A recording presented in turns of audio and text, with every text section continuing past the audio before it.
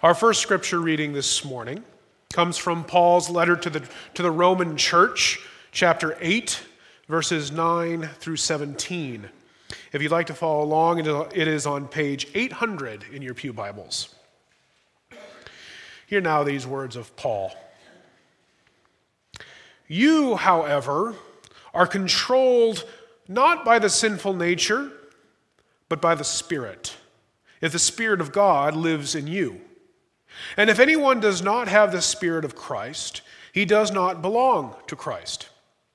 But if Christ is in you, your body is dead because of sin, yet your spirit is alive because of righteousness.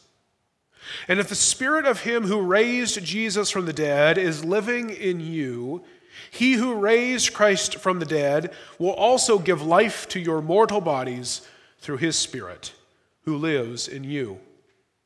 Therefore, brothers and sisters, we have an obligation, but it is not to the sinful nature to live according to it. For if you live according to the sinful nature, you will die. But if by the Spirit you put to death the misdeeds of the body, you will live.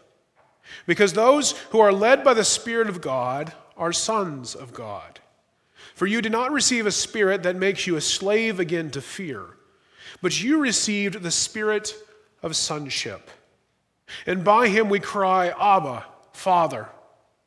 The Spirit himself testifies with our spirit that we are God's children. Now if we are children, then we are heirs, heirs of God and co-heirs with Christ, if indeed we share in his sufferings, in order that we may also share in his glory. This is the word of the Lord. Thanks be to God. Amen. Our second scripture reading this morning comes from the Gospel according to John, chapter 14, verses 15 through 27. If you'd like to follow along, it is on page 764 in your pew Bibles. Hear now these words of Jesus. If you love me, you will obey what I command. And I will ask the Father, and he will give you another counselor to be with you forever, the Spirit of truth. The world cannot accept him because it neither sees him nor knows him. But you know him, for he lives with you and will be in you. I will not leave you as orphans, I will come to you. Before long, the world will not see me anymore, but you will see me. Because I live, you also will live. On that day, you will realize that I am in my Father, and you are in me, and I am in you. Whoever has my commands and obeys them, he is the one who loves me. He who loves me will be loved by my Father, and I too will love him and show myself to him. Then Judas, not Judas Iscariot, said, But Lord, why do you intend to show yourself to us and not to the world? Jesus replied, If anyone loves me, he will obey my teaching. My Father will love him, and we will come to him and make our home with him. He who does not love me will not obey my teaching. These words you hear are not my own. They belong to the Father who sent me. All this I have spoken while still with you. But the Counselor, the Holy Spirit, whom the Father will send in my name, will teach you all things and will remind you of everything I have said to you. Peace I leave with you, my peace I give you. I do not give to you as the world gives you. But do not let your hearts be troubled, and do not be afraid. This is the word of God for the people of God. Thanks be to God. Amen. In May of this year, a driver in Germany was going almost twice the speed limit, going roughly 40 miles per hour in a 20 mile per hour zone, and of course was caught by a traffic camera. But the driver was spared the fine of almost 120 American dollars because a white bird obscured the driver's face when the picture was taken, meaning that the officials could not confirm who the driver of the car was. The official police statement had a little fun because they suggested that, quote, it was no coincidence that the Holy Spirit intervened, We have understood the sign and leave the speeder in peace this time. They also joked that the bird deserved the fine, but they would, quote, allow grace to prevail. We continue our series through the Apostles' Creed today. As a reminder, the Apostles' Creed is roughly 1,200 years old, but it finds its basis in the confessions of the early church, and the early church confessed what they found in Scripture.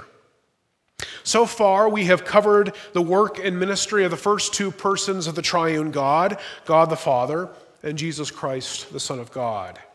And now today we turn to the third person of the Trinity, the Holy Spirit. I think it's rather fascinating that the Apostles' Creed, when it comes to the Holy Spirit, doesn't exactly give a whole lot. It simply reads, I believe in the Holy Spirit, period. That's all it says. Although I can't really blame it. Of the three persons of the triune God, I think this reflects how the Holy Spirit isn't always understood as he should be or could be. The Holy Spirit is hard to understand for us Christians at times. Scripture refers to the Spirit and the work of the Spirit all the way through Scripture, but it doesn't always give us the straight answers that a lot of times, at least I desire or I want. No biblical author gives us a really good, in-depth, long chapter about who the Spirit is and what he does. Unfortunately, and give or take a little bit, we have to string together some scriptures, and we have to kind of knit them together for us to understand the nature and the work of the Holy Spirit. At least for us, the Holy Spirit appears in Scripture quite early, actually in the second verse of the whole Bible. In Genesis 1:2, we read, Now the earth was formless and empty. Darkness was over the face of the deep, and the Spirit of God was hovering over the waters. The Spirit has been there since the beginning. Throughout the Old Testament, we see many, many references to the Spirit of God. Most often, the Spirit was the one who anointed and spoke through the prophets, as well as anointed many of the kings of Israel.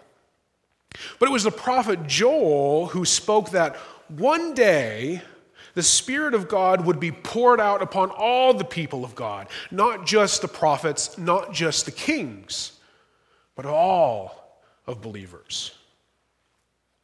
In the Great Commission, which was given in Jesus in Matthew 28, he tells his disciples to baptize new disciples, quote, in the name of the Father, and of the Son, and of the Holy Spirit. In this formula, Jesus places the Spirit on an equal level with the Father and the Son, the triune God. What we see in our two scripture readings this morning from Romans 8 and John 14, we understand what the main role of God the Holy Spirit is, and that is to apply the work of God the Son. In our text from the Gospel of John, Jesus is talking with his disciples about his upcoming ascension, how he is going to return back to the right hand of the Father, which we talked about last week. Jesus promises that when he ascends back to the Father will send another, which Jesus calls in Greek the Paraclete. Now, if you're reading from the New International Version in the Pew Bibles, the NIV translates this word Paraclete as counselor. And I think that's good, but we'll get to that a little bit in a second. This word Paraclete is unique to John's writings in the New Testament. He's the only one that seems to call the Spirit this.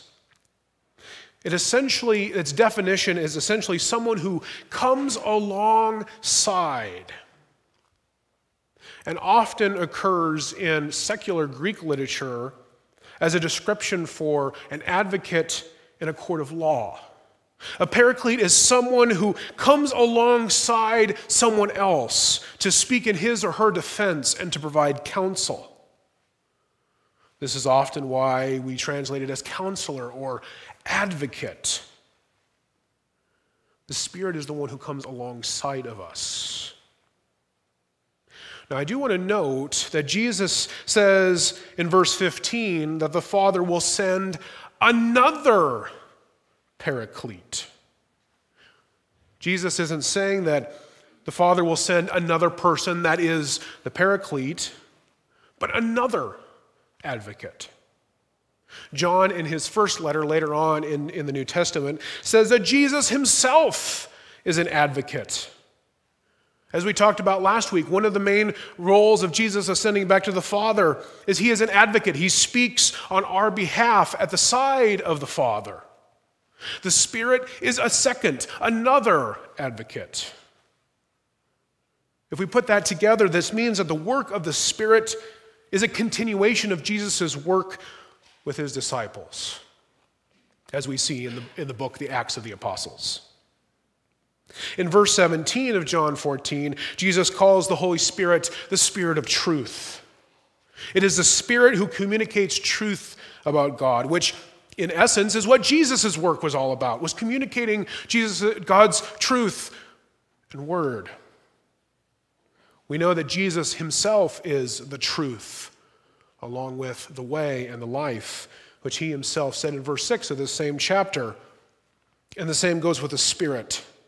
The Spirit continues to defend the truth of Jesus. And in this same passage, Jesus tells the disciples they need not worry.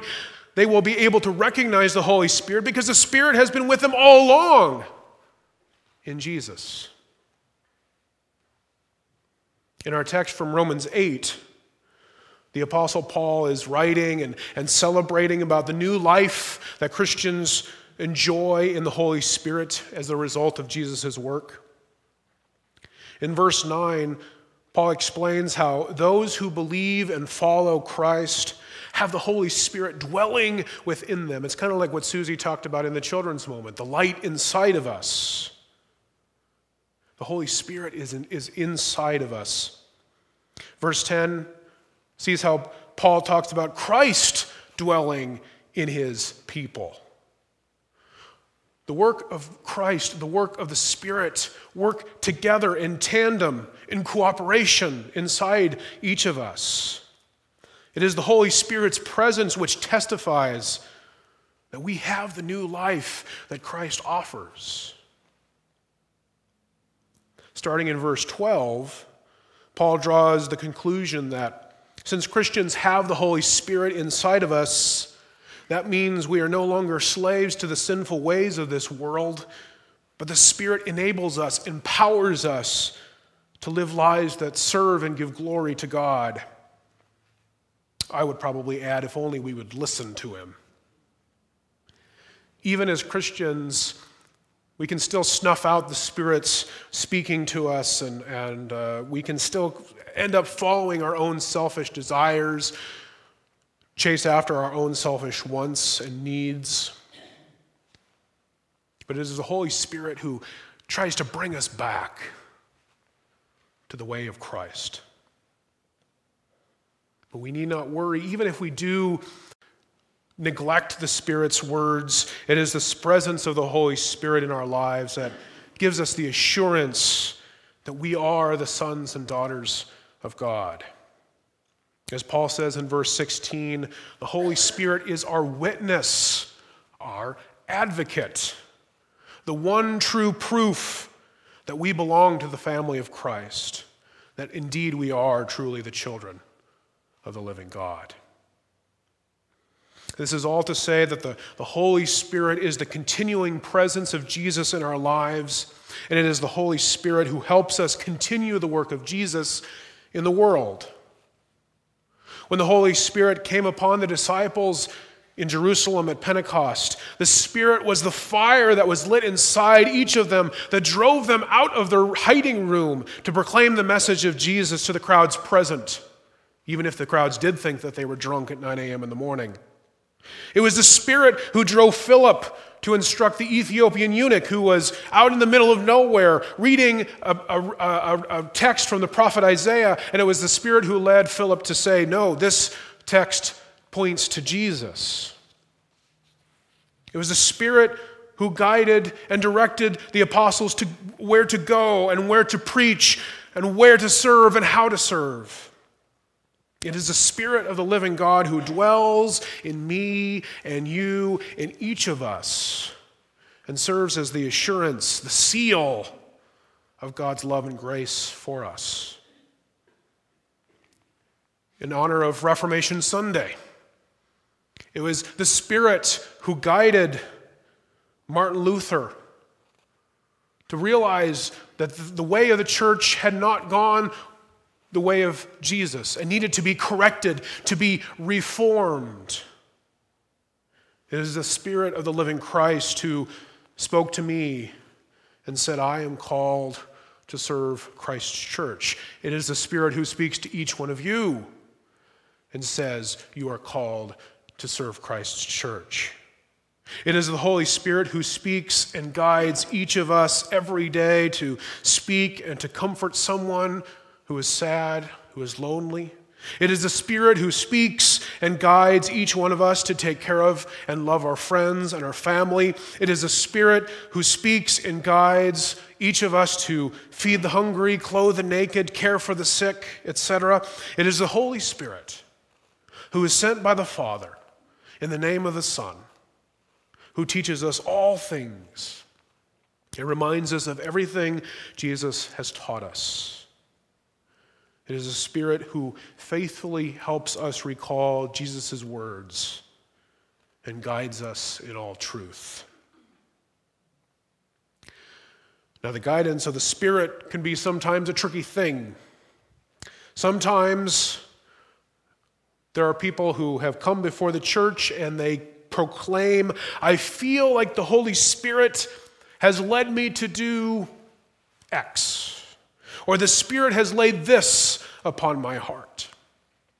But after some digging, after running through the scriptures, after reviewing them against Jesus' words, they seem to run contrary to the words and teachings of Jesus. The Holy Spirit does not say anything that is not in line with what Jesus has said and taught. The whole point of the Holy Spirit's ministry is to talk about Jesus, is to point to Jesus, always pushing us to follow Jesus on his way. What is the Holy Spirit telling you right now? Where is he leading you? Are you listening to him? Or are you ignoring what the Spirit is trying to tell you? If you do believe that the Spirit is speaking to you, is it the Spirit talking, or is it your own wants and desires? Does it align with the words of Jesus? As Christians, we believe in and hopefully, or at least try to listen to the Holy Spirit because he speaks truth. He opens our hearts. He brings us to Jesus. And he leads us in obedience to the commandments of our Lord. Truly, the Holy Spirit is our helper, our advocate, the one who walks alongside of us on our faith journey. And what a helper he is. Because if we didn't have him, I don't know where we would be. But thanks be to God that he is with us. Amen.